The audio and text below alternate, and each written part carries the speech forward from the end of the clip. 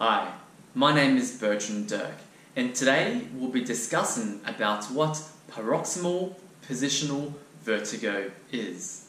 In short, it is called Bppv.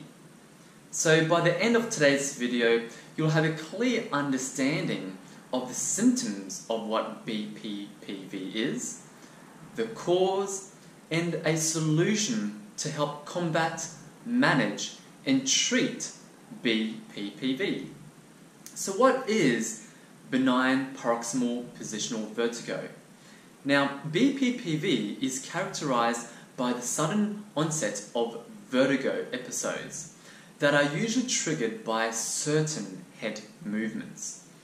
Now, vertigo is a subjective external experience of rotational movement.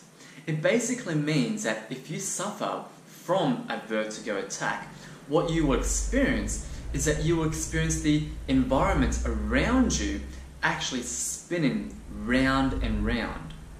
Now, this can happen regardless of any input from the environment. Hence, the environment can be completely still, however, yet you are seeing the entire environment around you spinning continuously. It is estimated that vertigo patients are diagnosed with Bppv approximately 17 to 42% of the time, and also has a yearly prevalence of 11 to 64 people per 100,000 per year. Now, Bppv is commonly diagnosed with physical tests and on its subjective history, rarely requiring further examination. Bppv is a dysfunction in the inner ear, specifically the auditive organs, which is detected in the inner ear. Now, the auditive organs detects the gravitational and acceleration forces of our head during movement. And any impairment to these organs can cause an abnormal response to head movement, sparking symptoms of vertigo and even nausea and vomiting. Because of the low threshold for attacks of vertigo and the severe nature of the symptoms, Bppv can be very debilitating for its sufferers. So what are the symptoms of Bppv? Symptoms can include vertigo, which is the external environment spinning around you, dizziness, which is the wooziness, the internal feeling that you feel, nausea, vomiting, and also nystagmus. Now, what nystagmus is basically a rapid unidirectional beating of the eyes, where the eyes can beat from left to right or up and down. And this is often unnoticed to a sufferer when they suffer an attack. So, what are the causes of Bppv? There are two main theories regarding the cause of Bppv, and both are regarding to the inner ear, which is the endolymph flowing through the semicircular canals of the otolith organs. And once again, it is a part of the inner ear. Now, the copulolithiasis model suggests that matter within the endolymph becomes attached to the copula, or the sensory organs located in the semicircular canal. Now, the canalolithiasis model suggests that there are free floating particles within the endolymph that are detected by the copulae. And this abnormal detection is registered, and vertigo is then experienced as a result. There is a test called the Dix-Hole-Pike test and the supine roll test, which is lying on your back and turning your head in certain movements, have been developed to detect the faults in the posterior and horizontal semicircular canal, respectively, which is again the inner ear. Now, these tests are designed to create a change in the fluid dynamics and the detection of the endolymph in the otolith organs. Now, vertigo is experienced in a positive test, and the therapist will observe the presence and direction of nystagmus, again, the rapid beating of the eye, and it is rare that the superior semicircular canal is at fault during Bppv.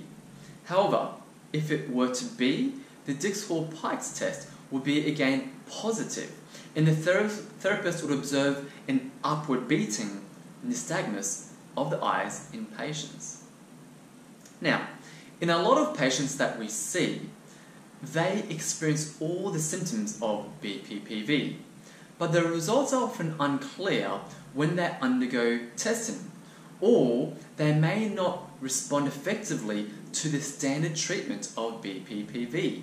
Now, if you are a Bppv sufferer and have tried the standard approaches of treatment, however, these approaches and treatments have been somewhat not effective, then in these patients it is likely that a different scenario and different cause may be resulting in your symptoms. And it is likely that the sensitivity in the central nervous system, and specifically the brainstem, may be the underlying cause. Now, the afferent vestibular nerve sends normal information that reaches the sensitized brainstem, and this information can be wrongly interpreted as a threat, and thus vertigo can then be experienced. Now, so what are the treatments for Bppv? Now, the standard treatment for Bppv is the Eppler's maneuver. Now, this involves a series of positional changes that are designed to shift any matter in the semicircular canals into the inner ear so that they are no longer triggering symptoms. And this maneuver can easily be performed at home as an exercise once taught by a health professional. Hence, if you do suffer from true Bppv, Eppler's maneuver can definitely help reduce and prevent future attacks from happening. However, if you have seen a vestibular therapist and have tried this form of treatment and it has not been successful, then another underlying cause could be resulting in your condition. And if that is the case, then we would strongly recommend that you do seek a headache clinician that are experts in vertigo or vestibular symptoms.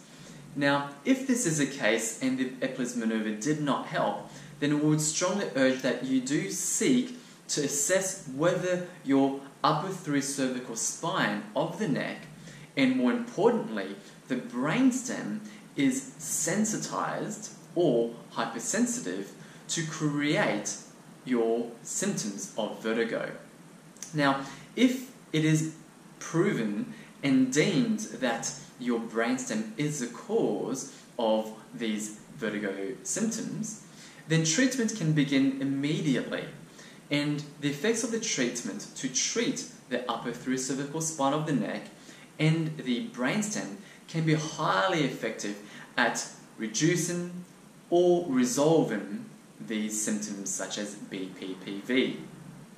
So, hopefully from today's video you have a better understanding of the symptoms of Bppv, the cause, but also the treatment solutions to help manage, treat, and prevent Bppv. Once again, my name is Bertrand Dirk. I hope you've enjoyed this video, and I look forward to seeing you in another video. Thank you.